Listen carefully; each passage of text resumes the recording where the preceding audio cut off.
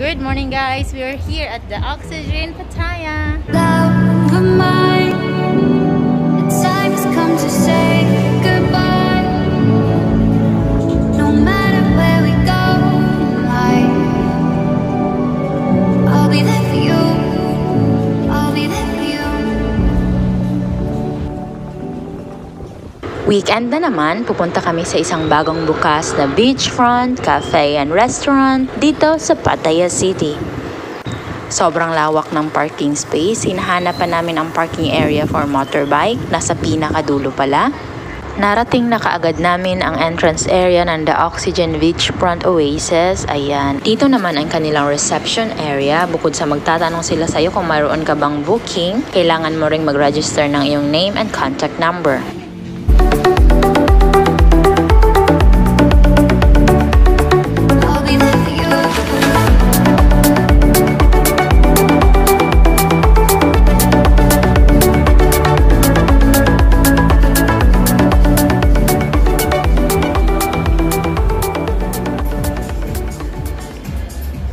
We're here at the Oxygen Pattaya. It's a soft opening today. Like, it's crowded for a soft opening. I let Dana sit down first. That one, that's Dana, because it's quite hot.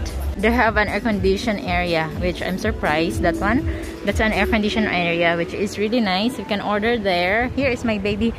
Hey, baby. Dana, are you okay? Okay. So this is how it looks like. Go get inside. Here, this is the cafe. There is the food here. Nakapili na kami ng aming table. Naupo na kami at ito ang kanilang drinks menu. Meron din silang food menu. Ayan. So, parang iisang kumpanya lang sila ng The Sky Gallery.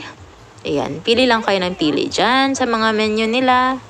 Mayroon silang Western, mayroon silang Asian, mayroon din silang Fusion. Marami ang kanilang pagpipilian na food dito sa kanilang menu. Hi guys! We're here.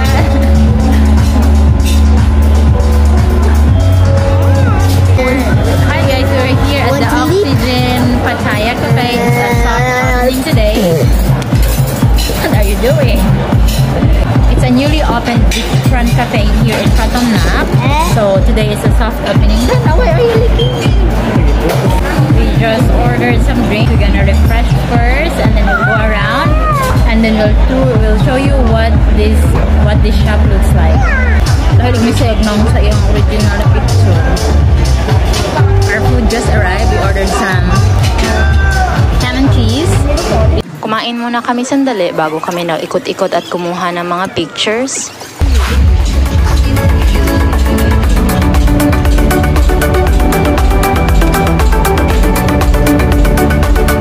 Hi guys!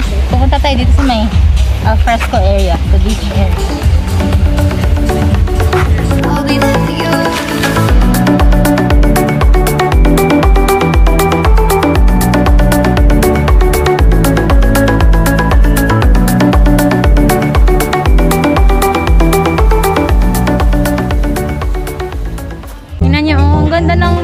Namin, oh. Ang likod namin. Ang ganda ng likod. Beach.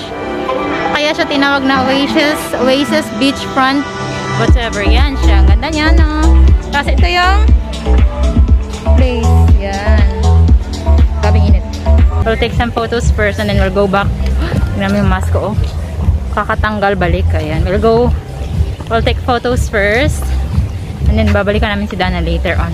Dito ako nagpakuha ng mga pictures in the middle of the rings. And then, ayan din dyan sa kanilang man-made river. Dyan sa bridge na yan. At yan si ate naghihintay sa kanyang turn. Super ganda dito, guys. Ang lawak. Ano na ngayon? Mga siguro 5 or magsi-6 na. Ang ganda, oh. Super presko niya sa pakiramdam. Ayan. Let's go back to Dana. Hi, baby. You're done? Baby, are you done? What do you want? Dance. Dance? Okay, dance. Where are you going to dance?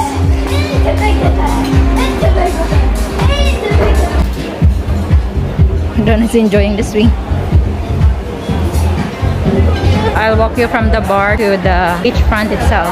So this is the beachfront. Kita mo? This is the bar.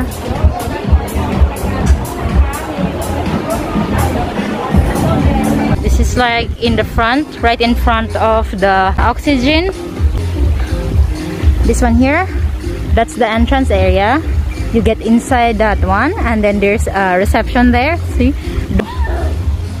Oh, my Dana is having so much fun here. Pagod si Dana. Dana was tired. What I asked her to do as if naman, Dana, I hear the Pattaya Oxygen. It's like 6 p.m. So we're gonna go home na. I'm tired. Naisip ko 6 PM na pala, papalubog na yung araw, kaya naisipan namin na tumambay muna dito sa kanilang tabing dagat. Tatambay muna kami sa lugar na to kasi wala pa namang masyadong maraming customer. Dito kami manonood ng sunset kung saan makikita din ang isa sa pinakasikat na coral island dito sa Pattaya. Parang anak ko, parang aso lang, kinakalkal yung buhangin. It's like a dog, Dana. It's dirty and now you're touching your feet. Did you know that the dogs can hear and then do the same? Yes. Yeah, are you a dog? It's so hot in here. You don't like it here? Ayan, at dahil takip silim na, naka-on na ang kanilang mga lights, pwede na kayong maupo dito sa may beanbag kasi relaxing na sa mga oras na to, hindi na masyadong mainit. Ayan, kung makikita nyo may mga hayop, may mga aso, pusa, welcome po sila sa cafe and restaurant na ito dahil ito ay pet-friendly cafe and restaurant. Ayan. Dami ng mga guests this time. Mag-aalas 6:30 na itong mga oras na to. Ayan, tinapos lang namin ang sunset and then diretso na kaming umuwi.